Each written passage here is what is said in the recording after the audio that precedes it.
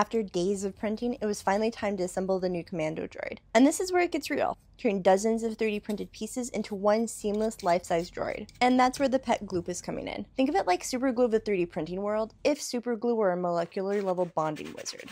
The PET Gloop is specifically designed for PET filament, and it works by actually melting the surfaces of the parts together. After it cures, the bond is supposed to be stronger than the filament itself. I've heard a lot about the Gloop products and people seem to really like them. Typically when you see me connect pieces together in the past, I use CA glue, plastic welding, or plastic welding staples. And for Alex and I, this is our first time using PET Gloop or any of the Gloop products on a project. Using a small brush, Alex spread a generous layer of the Gloop on each mating surface. And by generous, I mean like full coverage. The goal is to ensure every inch of the surface had contact for maximum strength. Because the shape of these pieces are from a galaxy far, far away, using clamps wasn't really an option for us, so we really had to rely on gravity. And some creative positioning to ensure that everything was snug. Sometimes that meant holding the parts in place for up to 10 minutes while we whispered encouragement to the droid. Once lined, we let the Gloop cure for at least an hour. This was the hardest part, the waiting. But honestly, the patience really paid off here. And like with any project, we picked up a few tips along the way. Like sanding both surfaces before we apply the Gloop to make it a better bond. And also, do not skimp on the Gloop. Less is not more with this. This product definitely tested our patience, but I will say, it created a beautiful seamless finish and a very secure bond,